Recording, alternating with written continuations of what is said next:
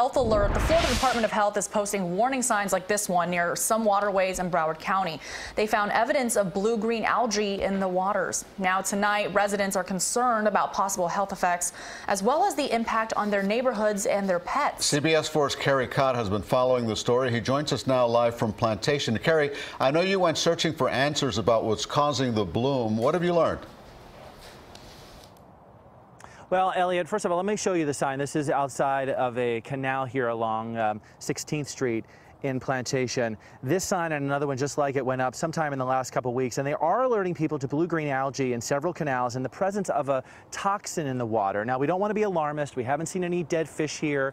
There's none of that pungent smell that is generally associated with some of these types of situations. However, it is concerning enough for the Department of Health to put up these signs and let people know that this is a problem that everyone in the state really needs to pay attention to.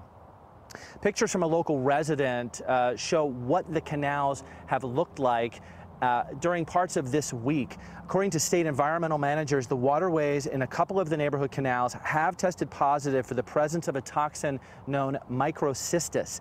That toxin can be harmful to pets and people. Now, this does appear to be in very low levels. But again, it was enough for the Florida Department of Health to put up these warning signs. The signs tell people to stay out of the water, not to get water in their eyes, nose, or mouth, and to keep their pets away from the water as well. We spoke with Shannon Espinosa of the Everglades Foundation. She said blue-green algae is a sign of excess nutrient pollution in the water, and it can come from many sources like agricultural runoff, lawn fertilizers, grass clippings in the water. She offered some important advice. Be really thoughtful about it and recognize that almost everything you put on your lawn, not everything, but almost everything is going to eventually end up either in the groundwater or it's going to end up in the canal in your neighborhood.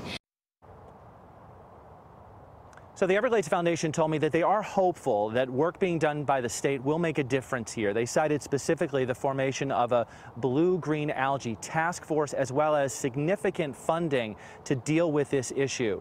And coming up new tonight at 11 o'clock, you will hear from a member of that blue-green algae task force.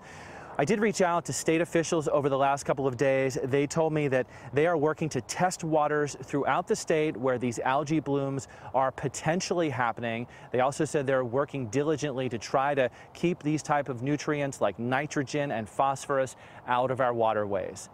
Live in Plantation, Kerry Cott, CBS 4 News. Kerry, a lot of good information. Thank you so much. Now